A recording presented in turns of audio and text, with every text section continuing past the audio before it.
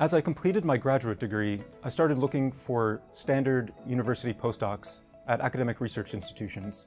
I found UAB, and I was impressed not only by the caliber of their researchers, but by the extra resources that were available through the core facilities. UAB has a very well-regarded postdoc office that provides several resources in terms of taking extra classes, lab management skills, and bringing in guest speakers to get exposure to academic career trajectories, but also industry routes. I would like to thank my master mentor, Dr. Shenqing Wang, for giving me the opportunity to join UAB as a visiting student, because I have broadened my horizon and learned a lot after joining UAB. I have then decided to undertake a PhD program, which provided me with much greater training and more opportunities to communicate with other awesome scientists about our scientific ideas. The opportunity to come to the USA, especially UAB for research, is a significant, life-changing event in my life. As a university, UAB is definitely a diverse and inclusive environment. When we first visited UAB, everyone involved in the process worked extremely hard to understand our needs and expectations, to provide us the appropriate guidance and support to smoothen our transition. CDIB includes tremendous group leaders and an outstanding office staff who ensured that we never felt alienated at UAB.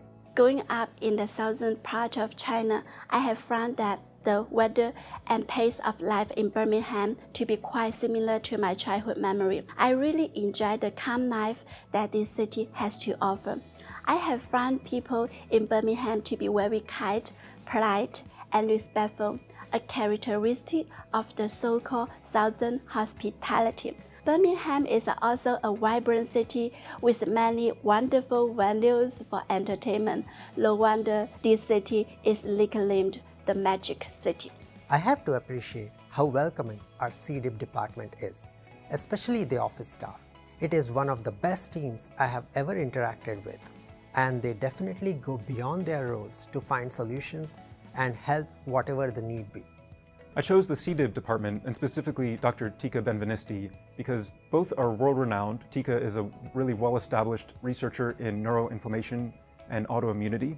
My background is more cancer immunology, but I was looking to transition to autoimmunity and neuroinflammation.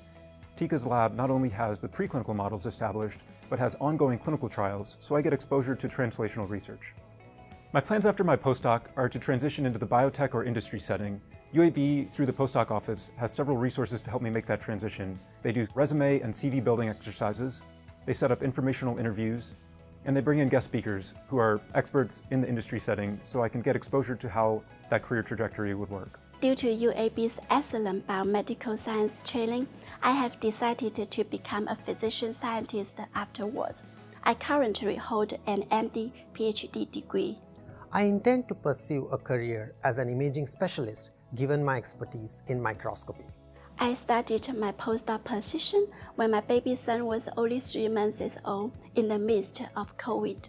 I was looking for a place close to the lab so that I can continue to breastfeed my baby and also save time from going back and forth between work and home. The CDIB department was really helpful in finding a vacant office for my lactation, which solved all of my problems. I am truly thankful for the kindness shown by our CDIB department.